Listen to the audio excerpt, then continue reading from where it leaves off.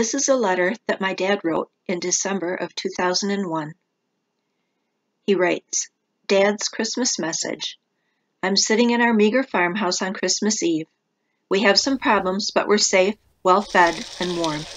We just returned from a short visit with our family down the road. Good food, good company, and a beautiful cold night with a covering of fresh snow. When we returned home, we fed all of our animals because they depend on us. We feel the brisk air and the firm soil under our feet. There's nothing artificial here. We know whose birthday it is. We may not have a lot, but we don't need a lot. I remember I enjoyed the country schoolhouse Christmas programs.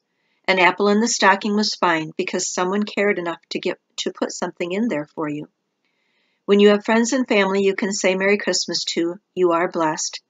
Some people don't have anyone to say that to, especially after the events of this past year. Merry Christmas. We love you and we really mean it. Dad and Mother. Merry Christmas to all of you in 2020 from my wool mitten.